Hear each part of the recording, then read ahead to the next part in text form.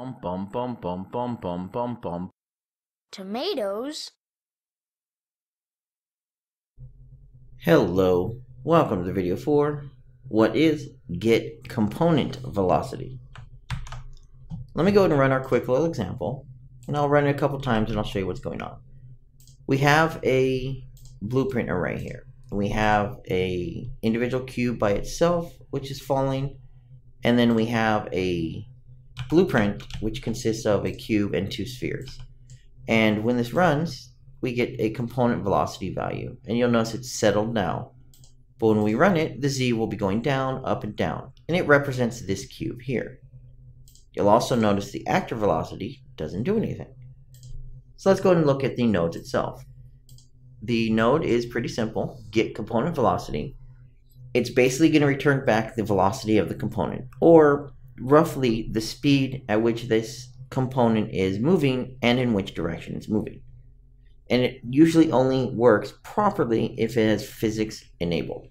If you are attached to something else that doesn't have physics, such as a character movement, then it should work fine. In this example, we're going to show you using just physics. We're going to use gravity and just drop it down. Now I'm targeting the cube like I mentioned, and that cube is just this individual cube. But this cube has different settings in it than the spheres, and I'm basically simulating a lighter object, so the item falls at a separate speed. So you'll notice, even though these spheres hit the ground, the cube takes longer, and you'll notice its individual settings, like that. Now the other item we have there, I am getting the velocity of the entire item, the entire actor, using the get velocity node. If you notice, nothing's hooked up. Well, there's a reason for that. If we look at our blueprints, we'll notice we have a root scene component, but a root scene component has no physics.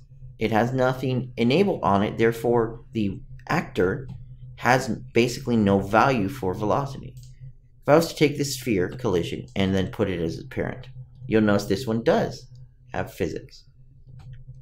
Now when we run our example, watch the two values. The actor will come to a rest before the component. We can run that again. It's because the actor is a different entity than the component itself, and our component has different values in it. Let's go ahead and stop this. Let's turn our dampening up more. We'll go ahead and play this again.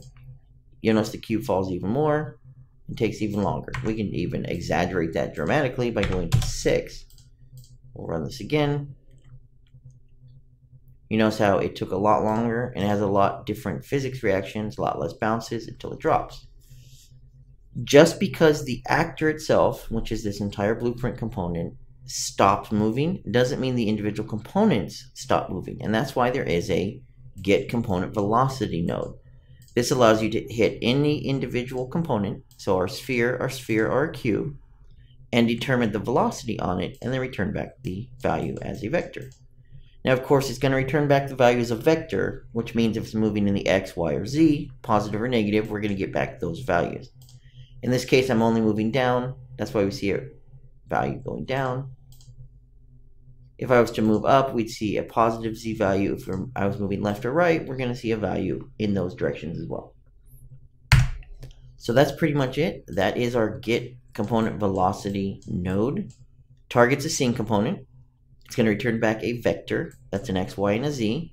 And it's going to be positive or negative on the x, y, or z based on the velocity or the approximation of a speed that this item is moving.